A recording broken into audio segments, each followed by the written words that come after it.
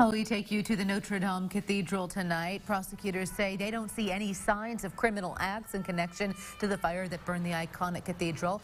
French President Emmanuel Macron has vowed to have Notre Dame rebuilt in 5 years. A group of Iowa State students are learning all about how to preserve historical items. We visited the class this afternoon. They say rebuilding a historic structure, like the Notre Dame Cathedral, comes down to understanding the history of the building. We could basically move through the building and measure all the elements virtually in 3D and then figure out how to reconstruct it. So if a building like that does get lost and we have it scanned in prior to its being lost, we have a way to rebuild it.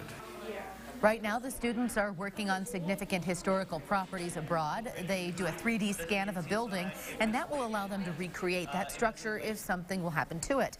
The scan won't be able to tell them the materials that were used to create the structures, but that's why they keep detailed documents.